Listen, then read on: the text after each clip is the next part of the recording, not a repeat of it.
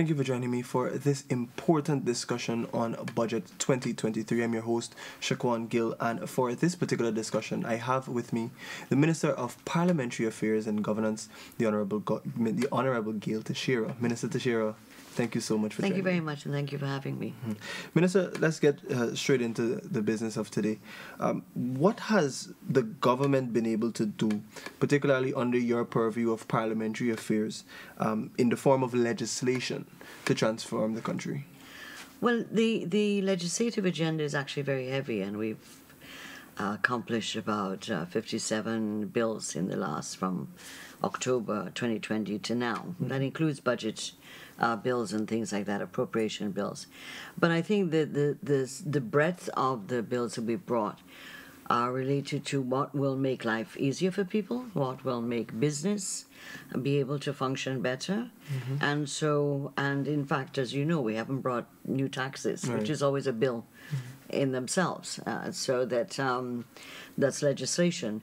So the kind of bills we brought to do with hire purchase and birth registration, amendments to make it easier for people to be registered at birth and or death, particularly in the interior areas, inheritance for persons,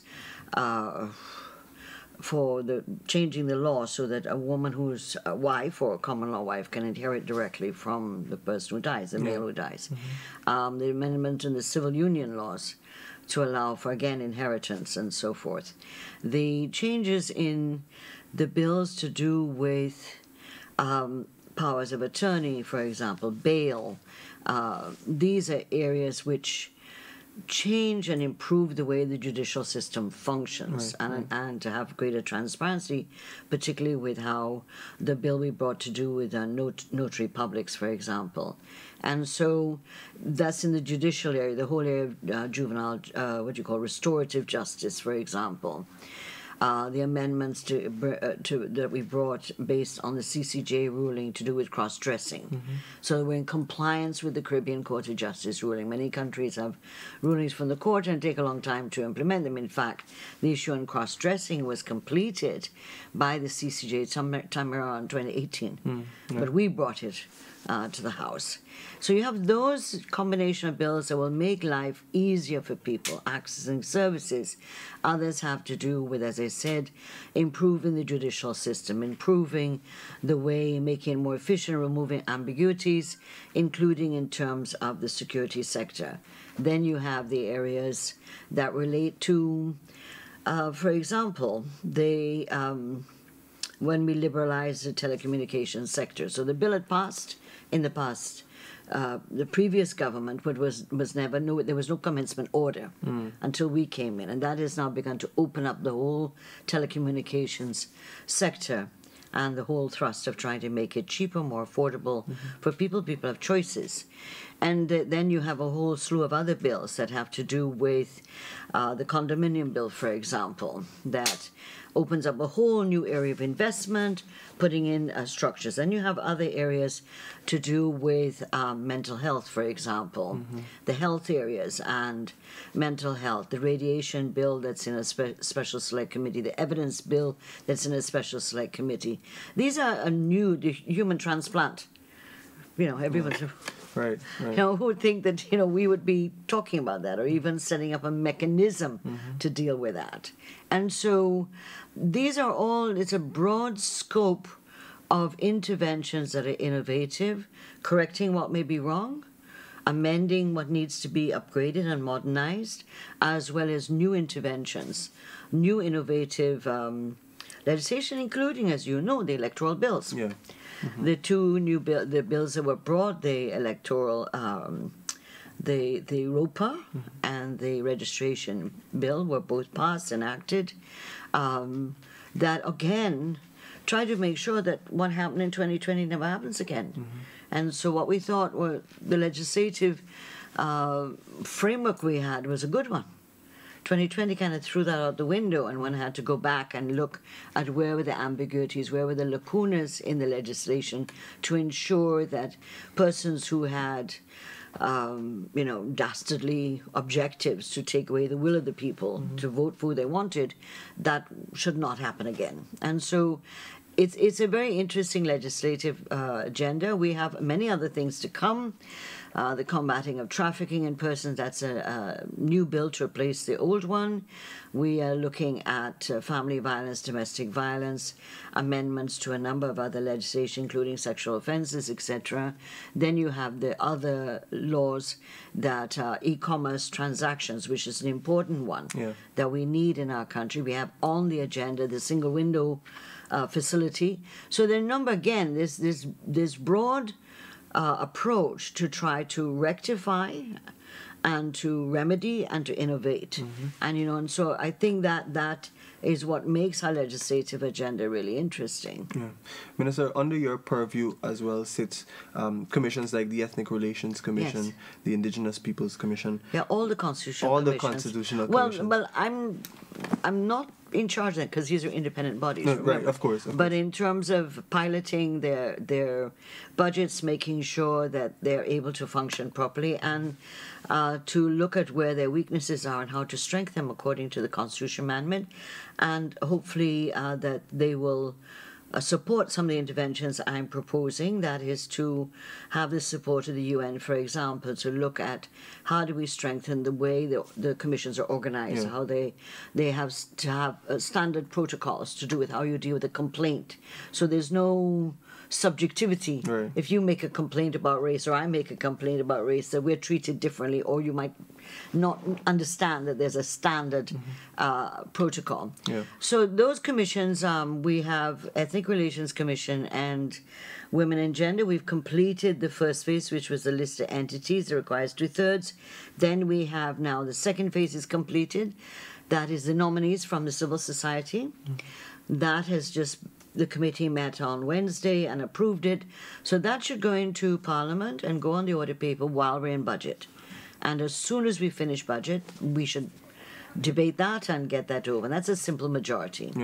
The rights of the child one is sitting on the agenda and waiting, and it could have been concluded since November, December. That's the list of entities to be consulted. And unfortunately, it's a 2/3. You require 43 votes.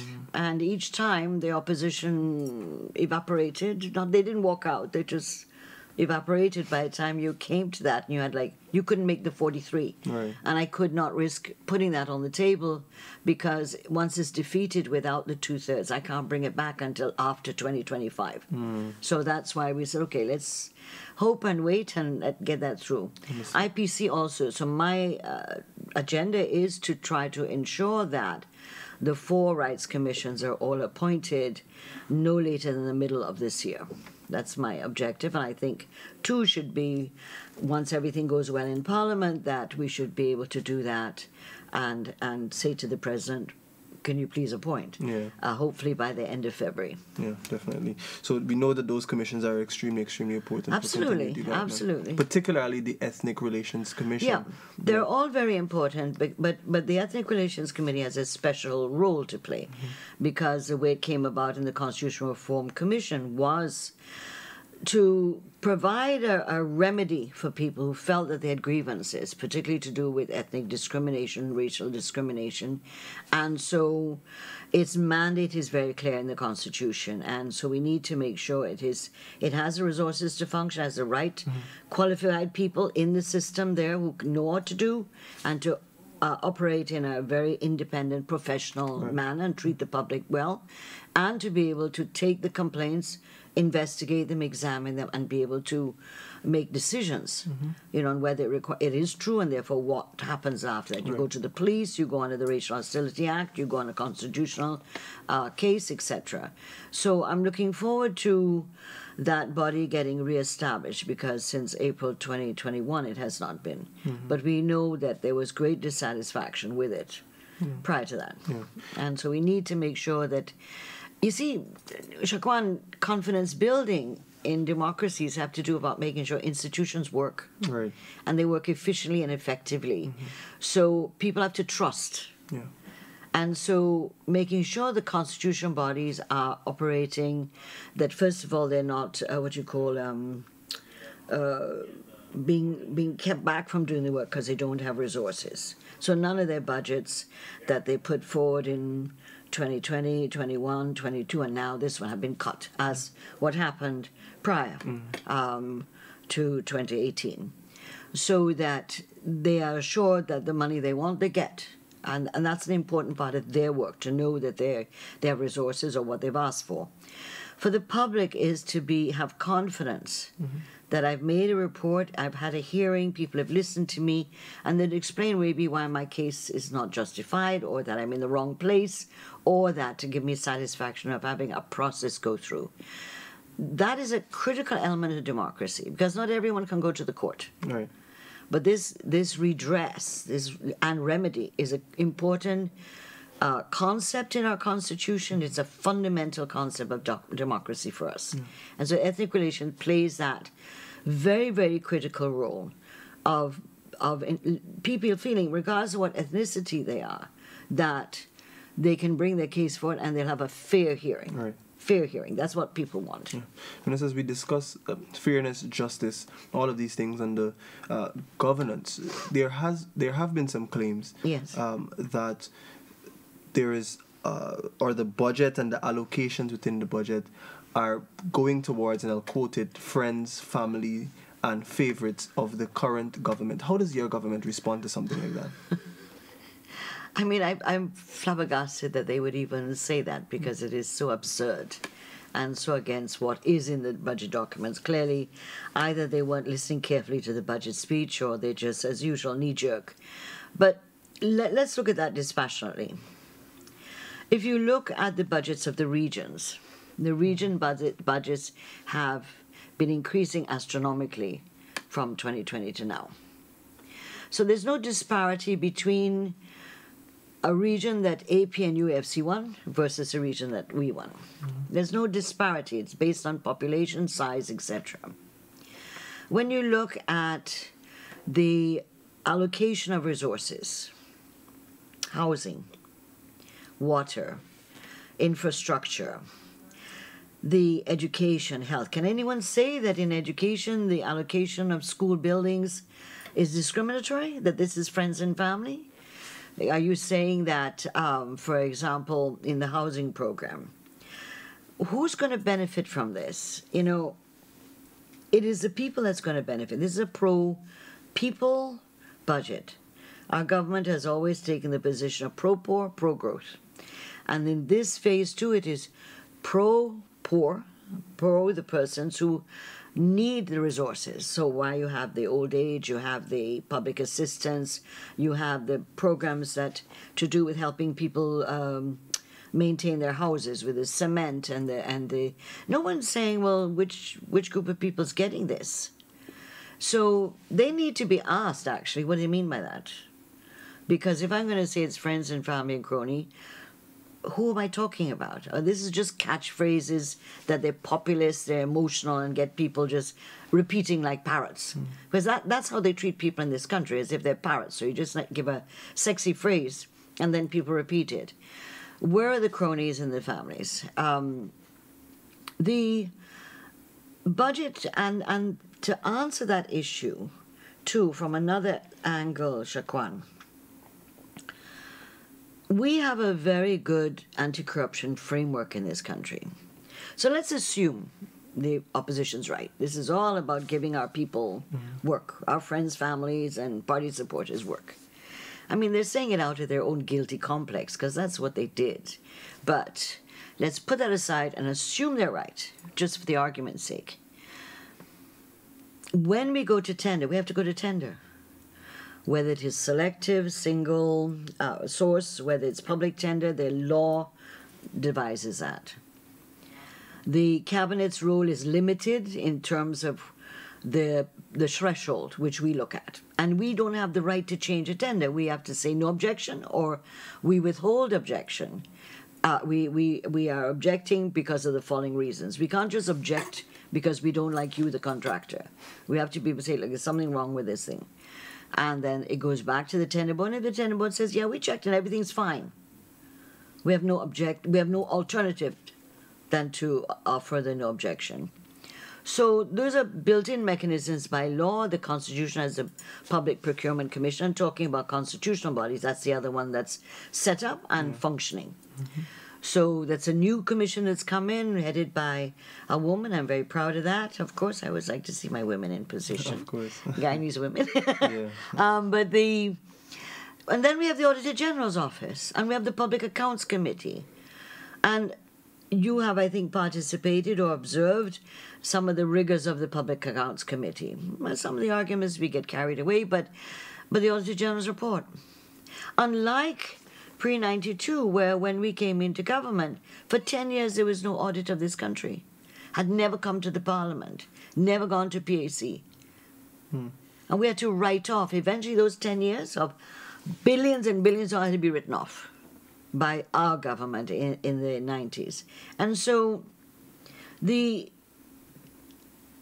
when they talk about it, as I said, I think it is just that the opposition knows that their behavior in government, and their behavior has been one about nepotism, about cronyism, and one of the ministers had said, I need a doctor, I need a Spanish-speaking doctor, but she must be PNC. I mean, that's been the practice. That's how the PNC has been in government under Burnham times, right through, and then 92 they were no longer in government, and then they get their chance to show that they reformed. They win the 2015 election, and they basically squander those 5 years by the same old bad habits, undemocratic, dictatorial, and corrupt. And so now they look at, it's like looking in the mirror and seeing yourself, but you're saying that's you.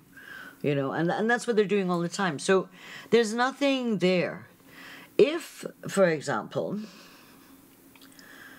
you're a minister and you have a relative that is bidding, what's that got to do with you? Doesn't that contractor or businessman have a right to survive? Once he's doing it correctly, once he's doing lawfully, people have a right to work. They have a right to live. So you can't say, well, all of a sudden now, Gail Teixeira's daughters or sons must not get a job in Guyana. So what? Does that make sense? Once they go through an interview, and if they're qualified, let them get the job. Once it is the process, the transparency and accountability of the process is what's important, not who gets the job, And then, of course, they look at things from a very tainted, they say when you look through your rose-tinted glasses, their glasses are tinted with race. Yeah. And I wanted to ask you specifically about that too, Minister. Yeah. How can you assure the people of Guyana that the finances that will be flowing from this budget will go to the common man, and that happens irrespective of race, religion, political persuasion, or anything like that? Action speaks louder than words. And so this government, particularly President Ali, has been phenomenal in turning up at places at 4 in the morning at Fisherman's Wharf, of going into communities and been welcomed by every community, whether they voted for the APNU in the past elections. People want to see development. People want to see their issues addressed. When it comes to election time, they'll go and vote for who they want to.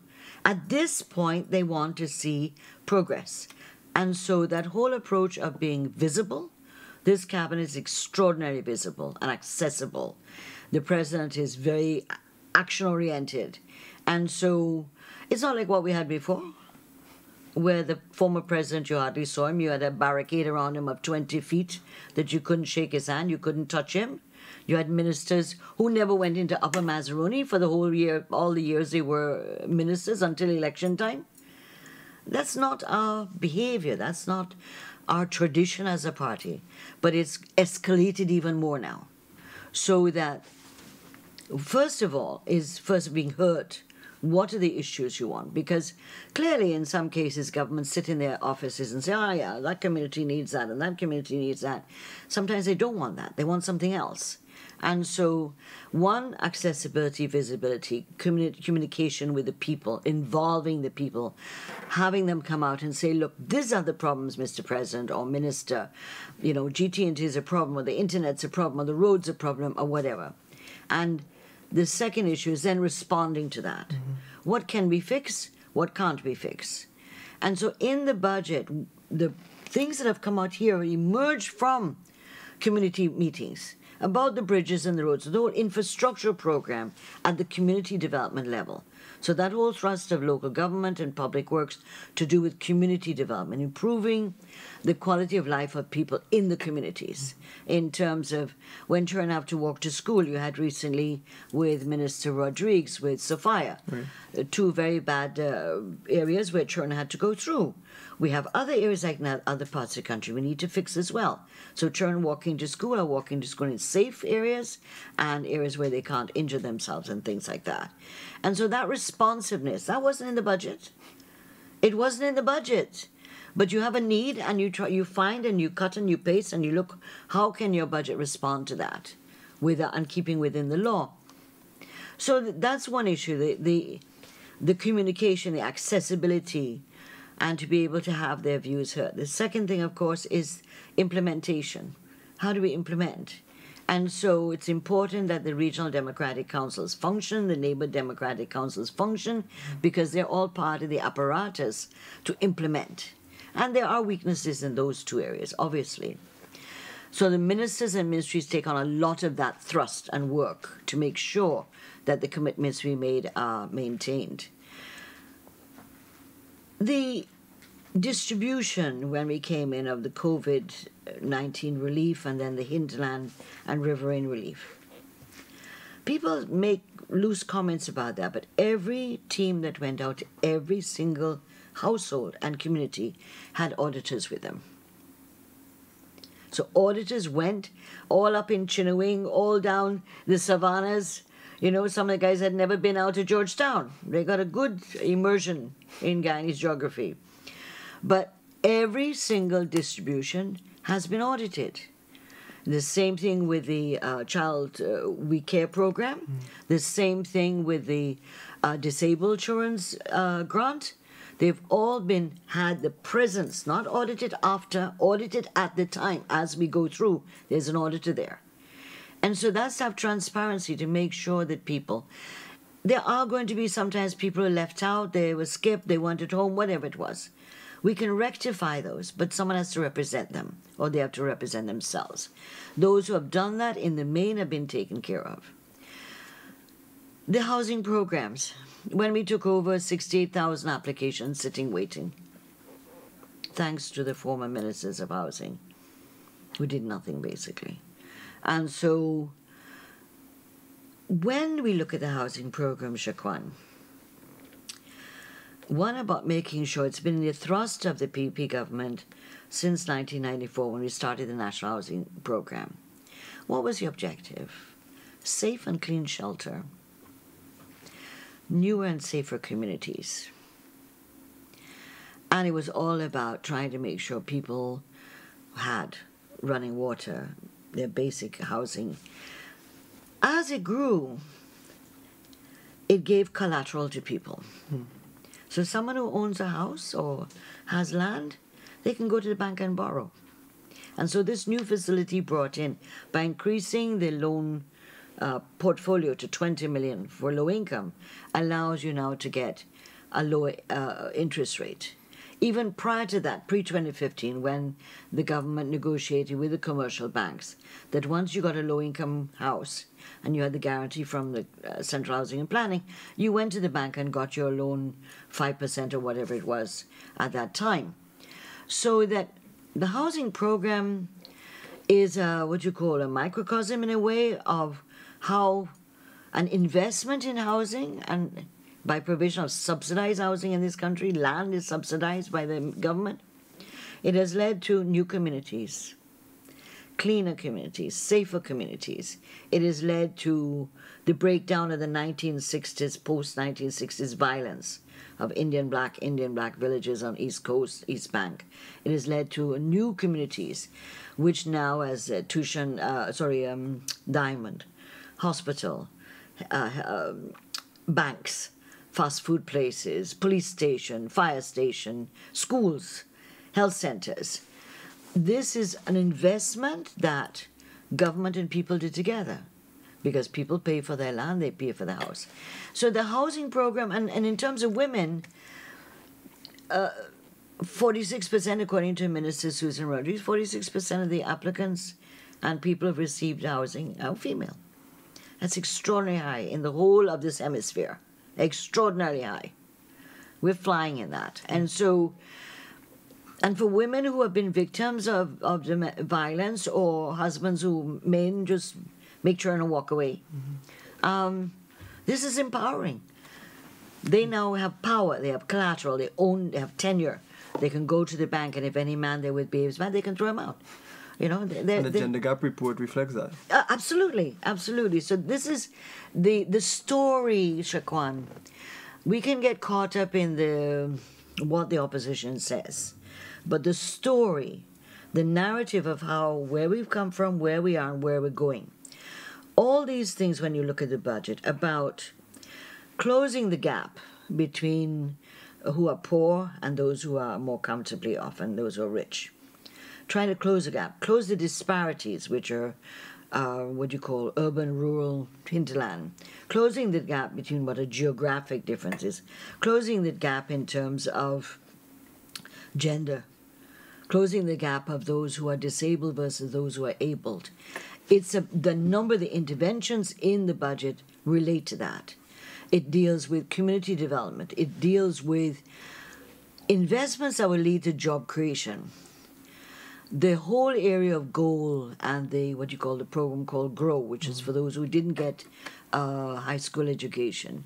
It's about bringing people up, and by giving them opportunities, let them come up. And so as they are able to get better educated, better informed, better skilled, then they're more marketable, or they can become small businessmen, vendors, or whatever. So that trying to make sure that the poverty gap in terms of unemployment is closed as well, reduced, and that the predictions are that we may not have enough people for the work that has to be done. You know, so that talk to anybody dealing with construction right now. There aren't enough masons, there aren't enough electricians, plumbers, wire benders. There aren't enough. There aren't enough and we are going at a terrific speed with roads and bridges and sea defense and stellings and wharfs and etc., housing schemes. And I remember a visitor came to meet me last week from overseas, and they flew in through Ogle. And they were mesmerized by the housing scheme that's going up there, the houses going up and being developed there. My belief is that Guyanese have always wanted to do better. They always want an opportunity, that they're fundamentally ambitious in terms of their goal, of their dreams, where they want to go, where they want their children to go, in the main. And that once they have those opportunities, they will thrive. So this whole thing of the people-centered part of it, the investment in the economy and in big infrastructure projects. So the Denver Harbor Bridge, the gas to pipeline, for example, it's two major things that are being dealt with. One, transportation, communication links, time saving. People therefore have more time to study, to have recreation, to spend money elsewhere if they want. And then you have the gas to the Wales Energy Authority there that will radically transform the energy sector.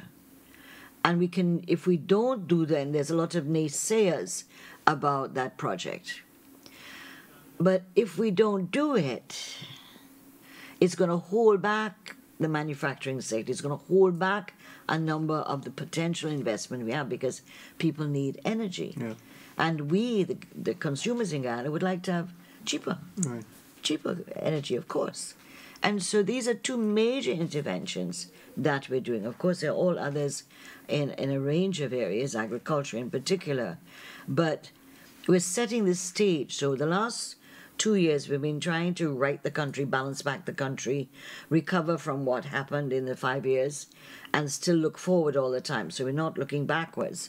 This is now where you're talking about a jumping off point. that you've done enough laying of the foundation, you've set the train, and this is where legislative changes will come in that will lay the foundation for now moving very, very in a very structured, organized, and rapid way towards a developed country, a developed nation. And so I think that, I think I've told you this before, and I tell people at the community meetings, this is our golden age as a country. Yeah. And we can make it or break it. And I think it's an opportunity for the opposition to get their act together and join. Mm-hmm. When it comes to their politics, do it. But don't hold back progress in this country, and don't do what they've done when the president goes to a community that they said they won and say, the president needs permission to come in there. What utter rot. The president doesn't need permission of anybody. He's the president of the whole country. He can go wherever he wants. He doesn't need permission from anybody to go. And so those attitudinal behavior is what holds people back. Yeah. Yeah. Minister, I want to thank you so much for taking the opportunity to have this discussion with me. We've spoken extensively about a number of things that we're hoping to happen in Budget 2023, and we are definitely looking forward to those things. Thank you so much. Okay, thank you. This has been another edition of the Budget 2023 Review. I'm your host, Shaquan Gill, saying goodbye for now.